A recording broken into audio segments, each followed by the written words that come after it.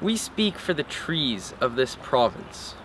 While log exports have soared, the forests have been disenfranchised by gross capitalism.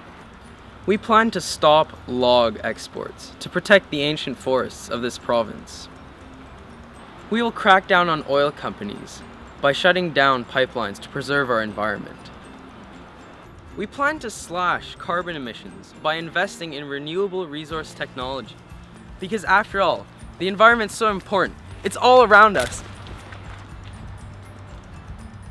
The basics of our economic policy is to test the greedy, but not the needy, reducing the gap between the rich and the poor, and implementing 100% capital gain fast.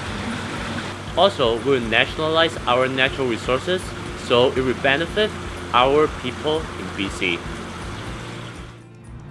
Human rights in BC have deteriorated to such an extent that they could be called human wrongs.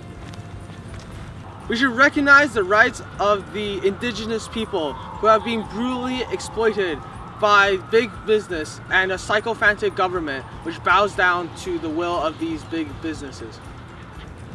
We would increase the rate of minimum wage to $18 per hour, and we support the right of workers' unions to bargain with monolithic businesses. BC prides itself on its education system, but there are capitalist weeds attempting to stifle the growth of our garden of learning. The private schools have received lots of privileges, which have resulted in cronyism and corruption. This must stop now. We need to re-secularize our education system. You know, religion is controlling our children's minds. We need to shut down all the schools, including but not limited to the Christian Heritage School, which are asecular and teach our children all sorts of nonsensical fairy tales. We need to improve our students' consciousness by decreasing our class sizes and tripling the budget of subjects such as social studies, especially if the teachers' names begin with J or Y. Revolution is coming this May. Viva la Revolution!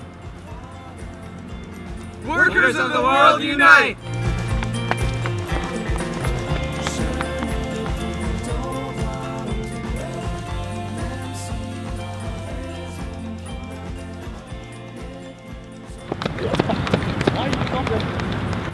Dude, it's falling down, okay? Not my fault. Let's check it out, David. Oh, it's stripping.